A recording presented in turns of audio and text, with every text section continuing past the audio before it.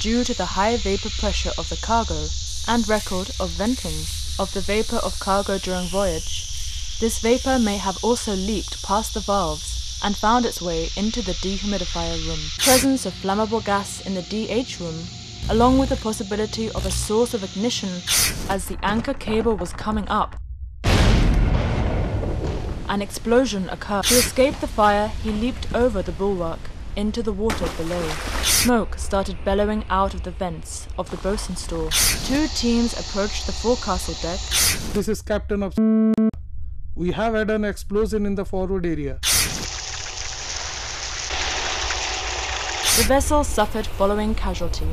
The third officer suffered injury. The DH room was fully destroyed, with all equipments and fittings in the room needing replacement. Things on the forecastle deck needed to be cropped and renewed. The ship's side sections needed to be replaced.